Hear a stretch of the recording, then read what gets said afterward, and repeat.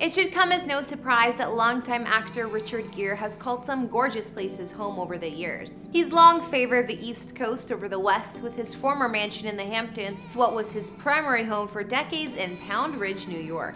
And currently, he's traded that longtime residence for his 35-acre estate in North Salem. In these videos, we don't reveal any addresses, and even though I've done a house tour of my own place, please do not show up at any private residences because it's not safe for anyone. Richard Gere is one of Hollywood's most bankable and infamous leading men who began his career in the late 70s, both on and off Broadway. He then appeared in Hollywood films like Terrence Malick's heralded Days of Heaven in 1978. But Gere wouldn't enter the limelight until 2 years later when he appeared in Paul Schrader's American Gigolo. And this film, well, it turned him into one of the biggest male sex symbols ever. In 1982, Richard would cement his status as Hollywood's go-to leading man when he appeared in An Officer and a Gentleman, which probably has one of the most famous endings in movie history. Then he'd reinvent himself with 2 movies in the 90s, Pretty Woman and Internal Affairs. With more than 3 decades of successful film projects under his belt, Gere would earn himself an unbelievable $120 million net worth. Of course, he's also lived in a host of spectacular homes, including a Sag Harbor mansion in Southampton, his 50-acre compound in Pound Ridge, and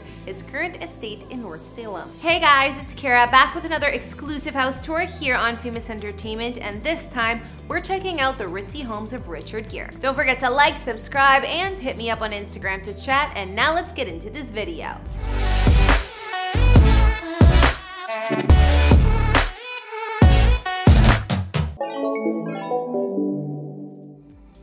Look, celebrities know how to do vacation homes right, and Richard Gere is no exception. After all, his Sag Harbor beach house is a 6.3-acre estate known as Strongheart Manor that he picked up in 2005 for a reported $6.9 million. The property is comprised of 3 separate lots, the first of which contains the main house that was first built in 1902 and boasts an outdoor pavilion, as well as a dock that looks out over 300 feet of bay-frontage water. Over the next few years, Gere would extensively renovate this property, increasing the square footage of the primary house to 12,000 square feet. He also had it transformed into an energy-efficient and geothermal estate, while still managing to retain the home's original charm and character. Some of the highlights of the interior include a screened-in porch spanning the entire length of the house, as well as entertaining areas including a formal living room and dining room with multiple fireplaces.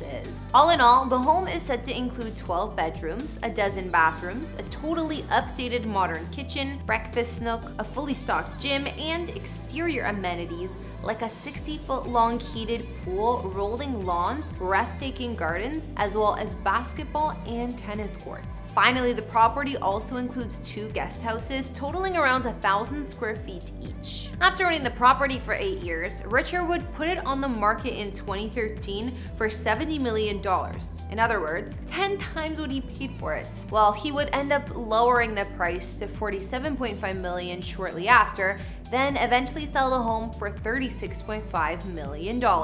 Originally purchased in a series of transactions over a 10-year period starting in 1986, Richard's primary longtime home was located in the picturesque town of Pound Ridge, New York, about 50 miles outside of New York City. Hidden down a leafy country lane and surrounded on all sides by tranquil, calm nature, this almost 50-acre estate boasts multiple structures, including the New England-style main residence, which clocks in at an epic 11,658 square feet. Also inside, 8 bedrooms, 9 bathrooms, and 2 half baths. The home's incredible sense of privacy is also enhanced by the more than 4,300 acres of protected land that borders it.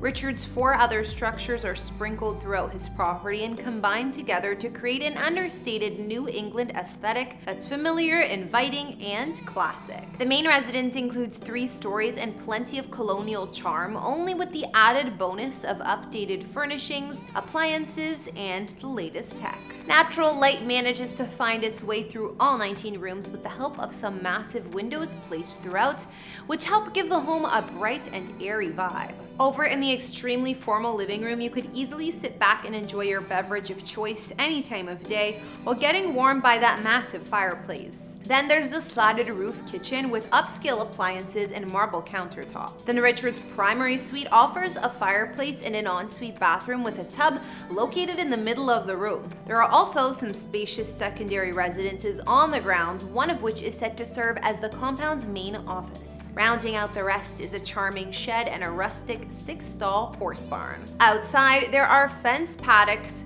tranquil gardens, rolling hills with riding trails, and more than a few ancient trees. It also includes a handful of amenities like a private pond with a sandy beach and shoreline pavilion, a swimming pool, and a full-sized soccer pitch. But as so often happens with rich and famous men, when they move on from one partner to the next, they also trade in the house that they shared with their ex as well.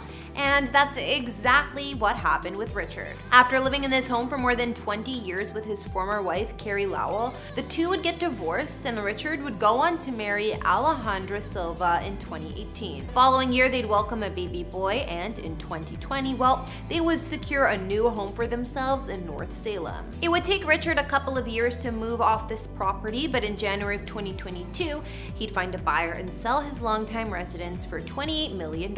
So why don't we take a look at his new family home next. Richard and his new bride decamped from Pound Ridge and headed to North Salem, New York, an equally affluent and quiet community. There, they settled into a red brick Georgian mansion that was first built in the 1930s for an heir to one of America's great family fortunes, the Woolworths. This home is said to have been modeled on Groombridge Place, a 17th century home in Turnbridge Wells, Kent, England. A home which was once featured on the cover of British House and Garden. Gere, a famously private individual, hid this purchase by registering it to a Los Angeles trust company that he has used in the past to buy his other properties. As for why he and his wife selected North Salem as their new hometown, one of his associates would tell the Daily Mail, "I think the attraction for Richard is that North Salem is known for protecting the privacy of other rich people, including entertainers who've lived there for years." For what's been reported to have been just under $10 million,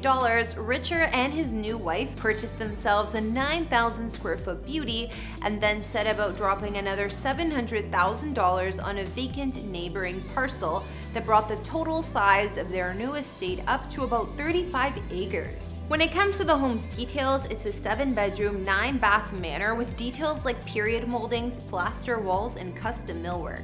Its interior living spaces include a spacious chef's kitchen, as well as formal living and dining rooms that boast details from the home's original period architecture. There's also a luxurious media lounge with a wet bar on the far side of the room and some rustic-looking furniture with a cowhide rug. The home is also said to boast a cozy library, wine cellar, a modern-looking gym, an indoor lap pool built inside of a former greenhouse, an outdoor pool with an accompanying pool house, a tennis court, and even a 2-bedroom guest house with a gatehouse and a caretaker building as well. Alright everyone, that's gonna bring this Richard Gere house tour to an end. Be sure to let me know what you thought about his 3 homes in the comments down below. Which one of these mansions would you prefer to live in yourself? For me, it's hard to choose, but maybe his current place in North Salem. Thanks for tuning in. Don't forget to hit that subscribe button if you haven't. Follow me on Instagram to chat, and I'll see you all in another video.